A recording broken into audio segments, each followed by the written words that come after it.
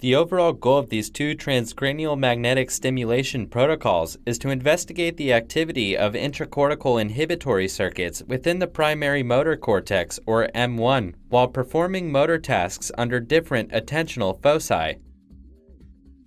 Although many studies have established the advantage of an external compared to an internal focus of attention, little is known about the underlying neural mechanisms. Despite enhanced motor performance, an external focus of attention is usually accompanied by a decreased muscular activity.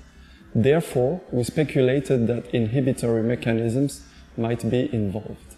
The applied TMS methods, namely sub-TMS and ZK, allow to better understand the impact of attentional foci on the activity of the inhibitory circuits within the primary motor cortex.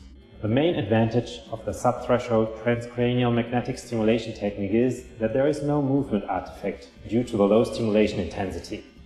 In contrast, the conventional paired pulse protocol uses higher stimulation intensities and therefore leads to muscle contractions. However, this method is well established and its impact on the GABAergic synapses is thoroughly investigated.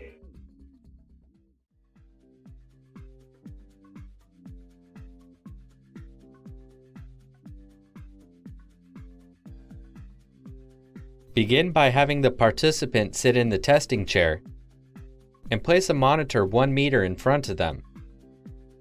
Next, place the left arm in a comfortable and relaxed position under the table, resting on the left leg. Place the right arm of the subject in a custom-built splint in pronated position. Align the finger joint with the axis of rotation of the custom-made device. Once the optimal position is found, take a picture of the antero-posterior and mediolateral